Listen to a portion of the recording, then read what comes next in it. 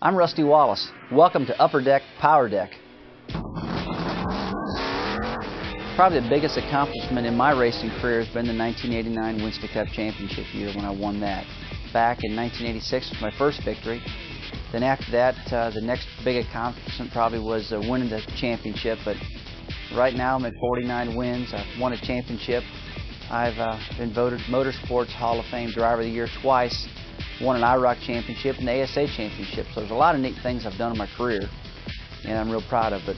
That 1989 Winston Cup championship is something I like the most. It just makes you feel really good when you take the lead past the car who's leading the race. You take the lead and you're leading those laps, and it's a night race. You're going into turn 1 or turn 3 and you just see a whole sea of cameras flashing. They know it was an exciting moment. They wanted to capture it on camera, and it definitely is an adrenaline rush.